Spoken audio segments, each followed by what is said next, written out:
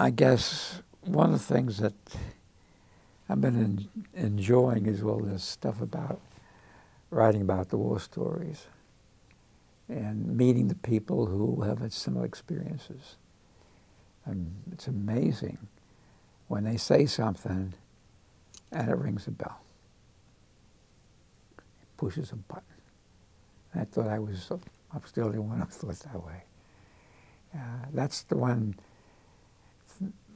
thing about our chapter, and one thing about POWs, there's a connection that only people who have lived through a similar experience could understand.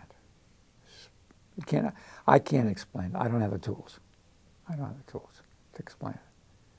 But I understand it.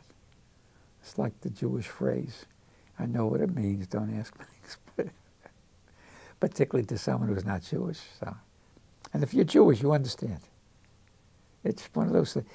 And the thing about when you meet people and they're Jewish, there's a connection.